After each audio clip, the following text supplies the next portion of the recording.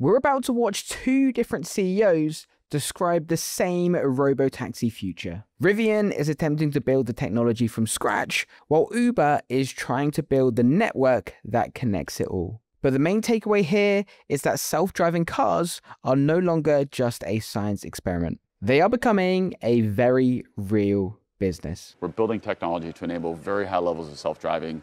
That means the hardware platform, the data architecture, the data flywheel to train this foundation model for driving. And this is something we're very convicted in. I've said many times, this is where we're spending a very significant part of our R&D dollars towards self-driving, towards autonomy. It's our biggest spend category. And we're very bullish on what we're building. And so what we're demonstrating today with the vehicles is showing just one of the first steps. It's a point-to-point full self-driving capability, but that's only going to grow over time. You are making this primarily for the people who buy a Rivian so they can use the artificial intelligence, self-driving technology on their own.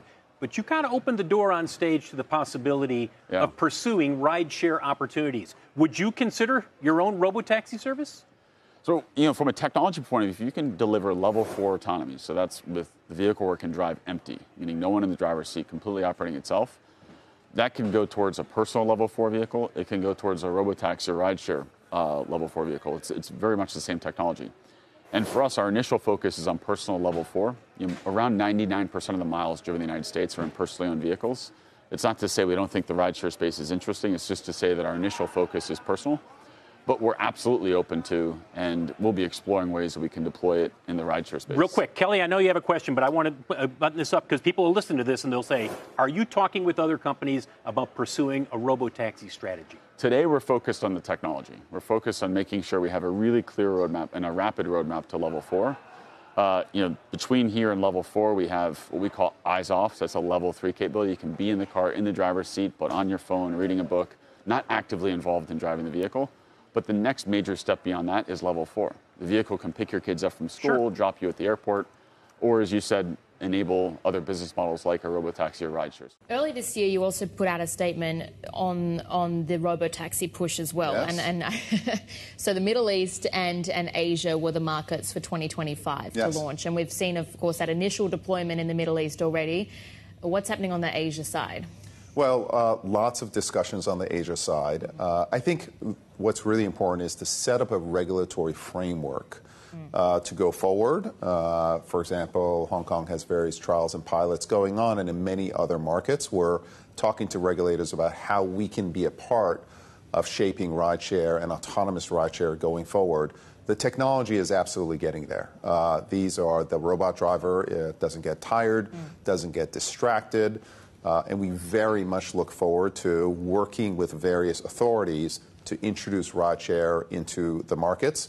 Every major market in which we operate, we are having discussions with autonomous partners and then most importantly regulators as to how we can introduce autonomous either in a pilot way or within some restricted operational domain. Everyone wants this product. It's a product that's delightful. In markets, for example, in Atlanta, in Austin, and Abu Dhabi, our consumers love the product. They feel safe, and this technology is hitting prime time now, and every major city in the world wants to be a part of that revolution. Let's talk about the US as well, because you're partnering there with Waymo as well in certain cities. Terrific partner. Yeah, terrific partner. Actually, in the latest earnings, I think you said excellent as well. But in some places, Waymo is expanding into new cities without you and becoming a direct competitor. And that's something that was highlighted even by Wedbush early this week as being a potential risk for your business next year. How are you assessing that? Well, I think it's the same example that I gave you, that in some ways the McDonald's app is a competitor to Uber Eats, and the two can coexist. And it's very, very early in the development of autonomous.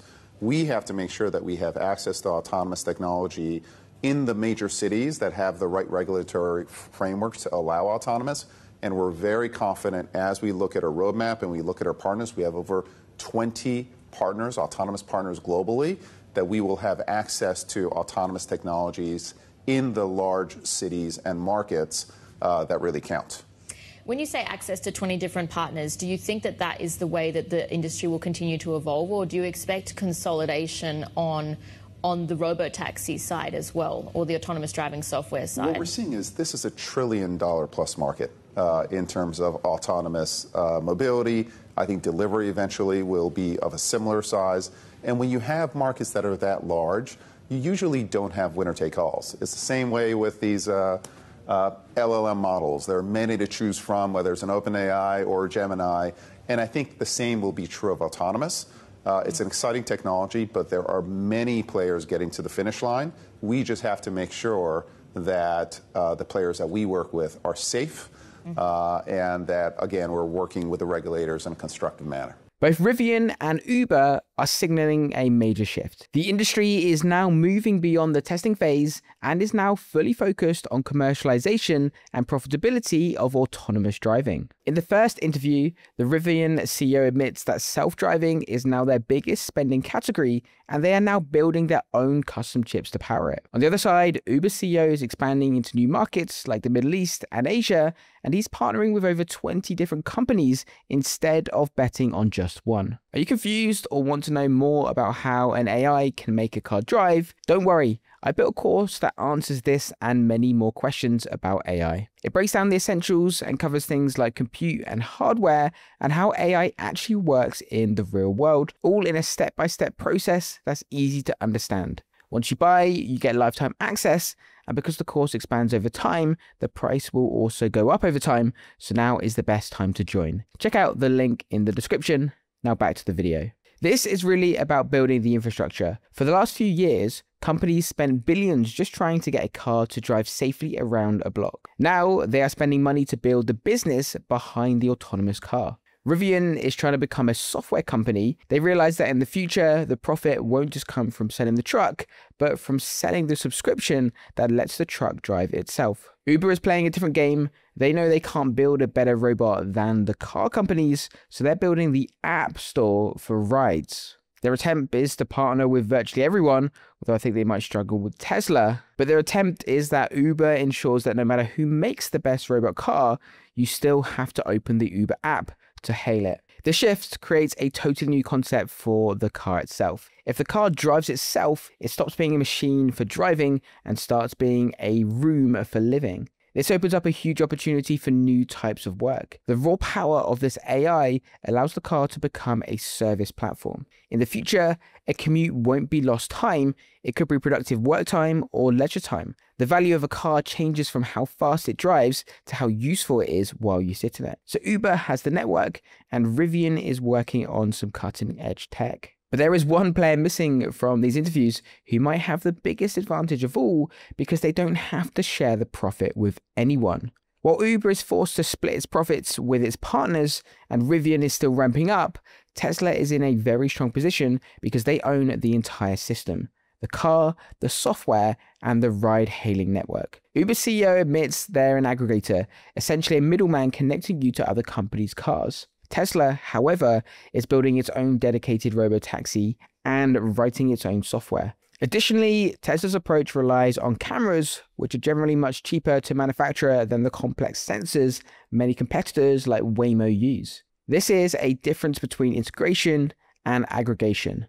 Uber is an aggregator. When you take a self-driving ride on Uber, Uber takes a cut and the car owner takes a cut. That double layer can keep costs higher. Tesla plays a vertical game. They build the car, they own the software, and they run the app. There is no middleman to pay. This gives Tesla a lot of flexibility on price. In a market where people just want the cheapest ride from A to B, having lower costs is a huge advantage. Because their hardware setup is simpler and less expensive to produce, they have room to undercut competitors on price while still making a profit. The deeper advantage here is data.